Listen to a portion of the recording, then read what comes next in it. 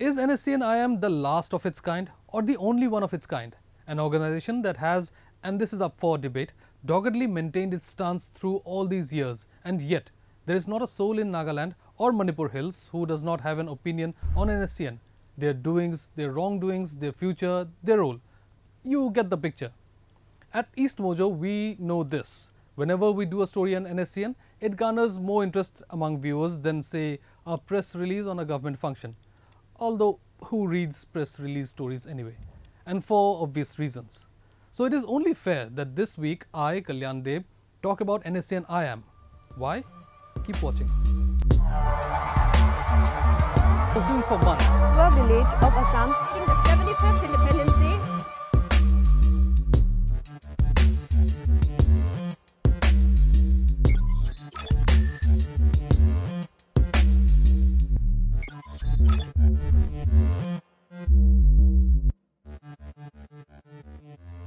Recently, a statement allegedly issued by the NSCN-IM on the occasion of the 20th National Congress of the Communist Party of China, or the CPC, went viral on social media.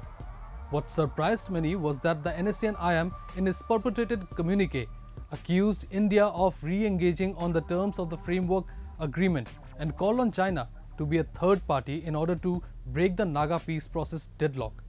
Now it is still up in the air whether the said statement was actually issued by the NSCN-IM, but we have sources who confirm the same, and NSCN has not officially denied it, so we will play along.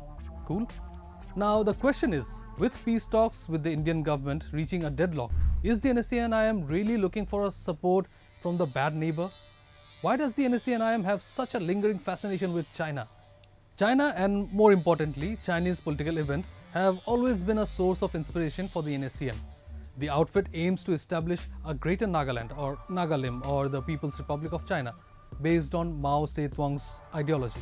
Its manifesto is based on the principle of socialism for economic development and a spiritual outlook.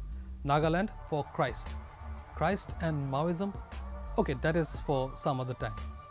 This is of course not the first time NSCN-IM has reached out to China. They know that by just mentioning China, they will have much more attention from everyone, especially the national media. One could argue that China is Indian media's bête noire, even more than Pakistan. Following the 1962 Indo-China conflict, Gughato Sukhai, the self-proclaimed Naga Prime Minister, wrote to Chinese leaders urging them to honor and follow their principle of safeguarding and upholding the cause of any suppressed nation of Mongolian stock. Fast forward to 1966. According to an article published by European Foundation for South Asian Studies, China covertly trained and procured weapons for a 300-strong contingent of Naga rebels in support of the Maoist revolution. The group returned to India in January 1968 and established a camp in the jungles of Jatsoma. Later, the Indian forces reportedly recovered a trail of documents leading back to Chinese support from their camp. As recently as 2011, as per reports, Wang Qing, a Chinese spy disguised as a TV reporter, was arrested and deported after she reportedly visited the NSCN-IM's headquarters.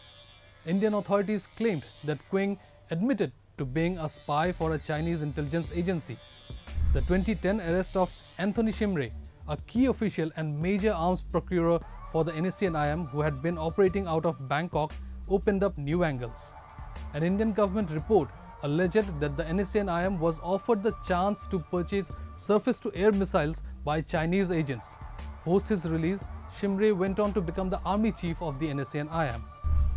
In an interview with The Week in 2017, ex-Naga army chief Phunting Shimrang claimed that the Indian government only wake up to the issue of the Nagas after the outfit had reached out to China in the early days of the Naga struggle. Shimrang had also said, "Will India wake up only if the Naga army starts doing that again?" The same publication 2 years later reported that Shimrang, accompanied by other cadres, had reached Yunnan in China, seeking support. So why are the NSCN-IM and China apparently so close-knit? One reason could be that China had reportedly agreed to host a permanent NSCN-IM representative based out of Kunming in Yunnan province. Nagaland's proximity to Arunachal Pradesh, a region contested by both India and China, could be seen as a cause for the latter's warmth towards the armed insurgents. According to a 2020 Bloomberg report, Indian officials believe China is assisting rebel groups that have stepped up attacks on its border with Myanmar. Now, it is hard to say if the Chinese leadership really is sympathetic towards the NSCN-IM, as there is not enough hard evidence to substantiate the claims. But if the insurgents are indeed asking for the Chinese Communist Party's help in the talks, it would be absurd to think that China is totally oblivious to the unfolding situation. And for China, NSCN is yet another useful ally in keeping India on its toes. The question is, where does this leave the peace talks? And will people continue to pay the price while diplomacy takes its sweet time?